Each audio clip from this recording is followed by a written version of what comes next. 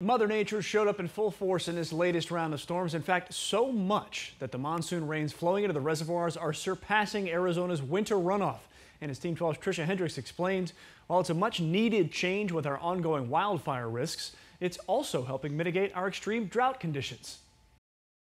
It's just kind of a inflow into that dry riverbed. Lots of water flowing into the normally dry salt riverbed, captured from Sky 12 above. Great visual from the helicopter. A sight catching the attention of people across the valley. So what's happening right now? What we're experiencing right now is the result of a pretty active monsoon season. Spokeswoman Patty Garcia-Likens has been with SRP for 20 years. She explains the significance behind the water flows. Since July, we've had quite a bit of rainfall. A completely different story from last year when our usual monsoon was pretty much a non-soon with very little rain. This week, all the wet weather has had a positive impact on our reservoirs. We're able to store that water, and we're able to provide that water to the more than 2 million Valley residents. SRP provides about half of the water supply to the valley, so more rain is always a good thing.